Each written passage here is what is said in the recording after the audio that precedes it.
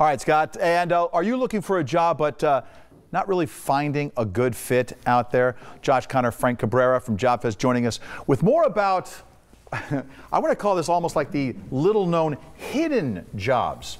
First of all, why are you hiding them? It seems like not all jobs are out there online. They actually, Forbes magazine said at the end of last year, 70% of jobs are not posted publicly. Really? So is that because they're looking for internal applicants? It kind of is. That's how the way that we need to go find them is, again, networking. You're going to hear us say that a lot, is networking. You have to talk to your family and friends and talk to those business owners and those managers and find out exactly what jobs they do have available.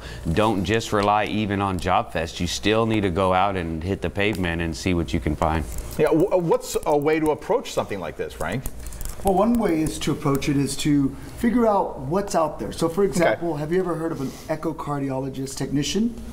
Of course. Of course I have. Yeah. Yes. So it's a position that not a lot of people know about. Okay. But if you look at the medical industry, look at, okay, you have an echocardiologist, right? Right. They have technicians that help with echocardiology. So how can I get into like a specialized field like that not a lot of people know about, but I can have a competitive advantage because I found out that there's such a job that exists. You know, you talked about talking to family, and these things aren't always in JobFest out there. Is there one field, like you just mentioned, medical field, is there one field that these are more prevalent in?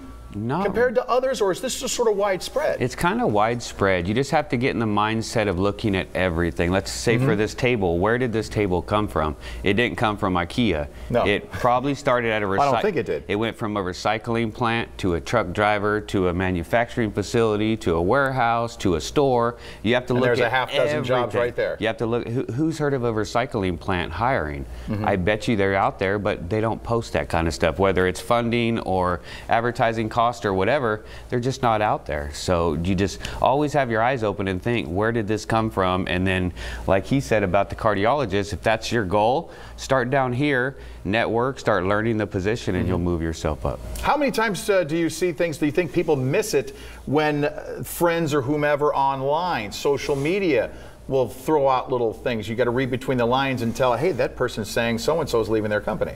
How often does that happen? Well, that happens when you're not communicating what you want, not communicating that you're even in the market for a job. So make sure that you are communicating with all the people, the network around you. You'd be surprised the types of positions that your family, your friends know about. As Josh mentioned, networking is huge. Making sure, rather than Facebook, yeah, I'm out of a job. Facebook, hey, I'm looking for a job and I'd like to connect with you today. More of a positive approach to that going on. That's right. All right, the hidden jobs that are, it's not there.